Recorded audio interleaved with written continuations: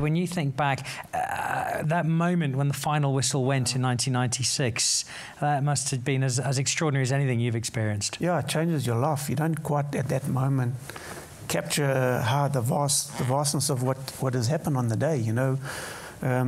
Pleasing so many South Africans, and at that time you think, oh, it's just another football match, if you can term it that, and that there'll be another match that you'll win, and Bafana will win another tournament.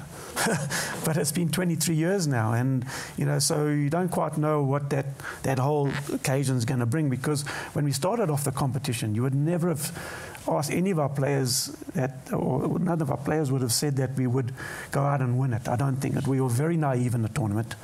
It was our first African Cup of Nations, and we were playing against some really powerhouses, Cameroon and Egypt, and it isn't the qualifiers to put them behind us. And we were really a tight unit as a team, which was, you cannot win a tournament if you're not together as a team. You know, you can be good individuals on a given day and win one match, but to win a tournament, you really have to come together as a team, and it takes knowing each other very, very well during the course of the tournament. You know, even on the training field, because we play a match and then we got to train the whole week, and there's ups and downs in that week, and the media are blowing you up and bringing you back down, and you know, so it's an up and down event, if you can call it that. So yes, but it's at the end of the day, you know, you're in history, and it's wonderful to be there.